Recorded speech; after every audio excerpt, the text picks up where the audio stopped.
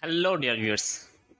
Phone in my hand. This phone model is Redmi Note 11 Pro Plus 5G. This phone model is Redmi Note 11 Pro Plus 5G. This phone problem is back button, home scroll button and layout button is not showing on this phone display. Now today I'll show you how to solve this problem.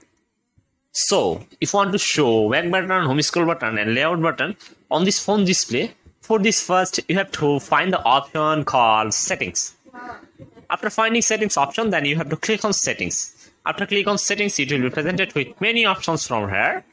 You see an option called search settings. Then you need to write search box SYSTEM system navigation NAVIGATION. You need to write search box system navigation.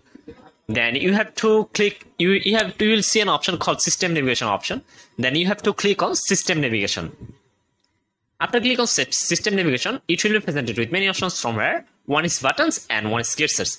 If you want to show back button, home scroll button, layout button on this phone display, you just click on buttons and show 3 buttons on this phone display.